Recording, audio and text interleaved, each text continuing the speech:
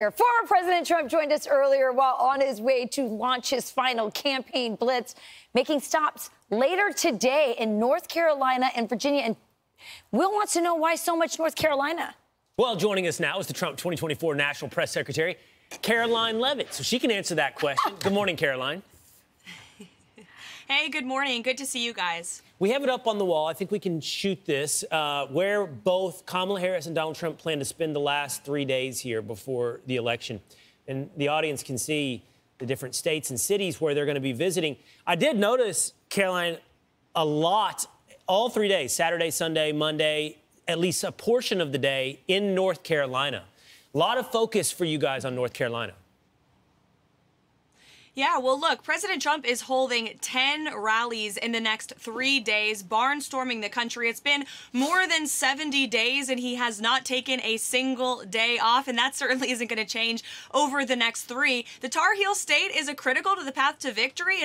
We're confident President Trump is going to win it for the 3rd time, and if you look at the early voting trends in North Carolina, Republicans are leading. Same goes for Arizona and Georgia. Republicans are doing 20 points better this year with early voting than we did in 2020. So all of the data is showing a big victory on Tuesday night. We are cautiously optimistic, but obviously not taking a single voter for granted. We're focused on encouraging everyone to get out and to vote early for President Trump. Our closing message in this race is very simple. Kamala Harris broke it. President Trump is going to fix it. And it's a stark contrast to the very negative and vitriolic closing message that we're hearing from the opposing campaign. Yeah, no doubt about it. Garbage and all kinds of stuff coming from the other side about those voting for Donald Trump. I want to talk about strategy because you're hearing a lot of people, maybe it's Nikki Haley, there are others saying it. Donald Trump needs to speak more to women. But it's very clear if you look at this campaign that Donald Trump believes there's a lot of men out there who agree with his policies, who also feel, I would say, upset about all the, attacks on men, whether it's calling them toxic, all the things that make it harder to be a man, including putting food on the table these days, that he's clearly going after the male vote. Can you talk to us about that strategy? Because there seems to be a lot of debate about what he should be doing and who he should be talking to.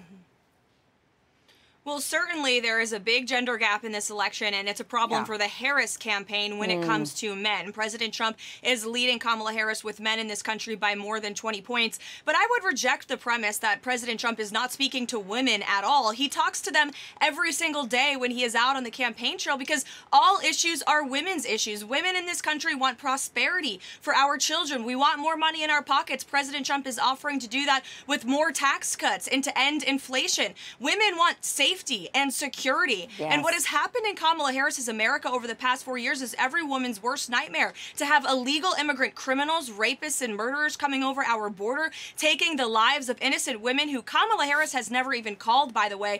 President Trump is going to protect women and our families. He's going to restore law and order in this country, and he's going to put more money in our pocketbooks. That's an appealing message to women. And again, all of the data we see right now is very encouraging with both genders. Well, Karoline, we had President Trump on the program earlier talking about that very subject. Here he is. Well, I know Mark very well. He's a very insecure guy. Can't hit a golf ball more than 50 yards. He's weak physically and mentally, as far as I'm concerned. But I've known him for a long time. He's totally retracted his statement, like, weak people always do. They retract their statements. But he was hit by some of the strongest, not human beings, women. He was hit by the strongest people, that it wasn't men, women, it was women. He was hit by women that make men look like babies, because many of the women that I deal with and that I have, and I could go over the list, but the list is long, including the fact that I happen to be married to a rather strong woman who just right now is the #1 bestseller in the whole wide world in her book, Melania. No, I've surrounded myself with women. I've given women chances, too. I mean, I had Kellyanne as the head of my 2016 big victory. So you take that, the comments that Mark Cuban made, and you add them to that Julia Roberts ad where she's saying, oh, hide your vote from your husband. There's almost this cartoonish view of who conservative women are, who all women are, which creates an opportunity for you in the campaign. Well, what does the Democrat Party offer women? They think the only issue women care about is abortion, which I personally think is incredibly insulting. Again, women care about having money in our pockets. We care about border security and safety in our neighborhoods. And we don't want to be in a World War III where we're going to have to see our children go off to fight in foreign conflicts. President Trump is offering peace and security and prosperity, and that's a very appealing message to women. And Mark Cuban, he certainly learned not to mess with strong, intelligent women who support President Trump. The backlash was epic, and I'm still waiting on Kamala Harris to go to a microphone and condemn her top surrogate, Mark Cuban, for those disgusting and insulting comments to not just the women on President Trump's campaign and all those of us who work for him, but the tens of millions of women who are proud to cast their ballots for him in this election. Yeah, well, let's talk about strong women. She had a baby while she was on this campaign. I mean, Mark Cuban taking a direct shot at you, Karoline. Absolutely. She's your son, 3 months old? 3 months? 3 weeks? 3 months, yes. 3 months. 3 months.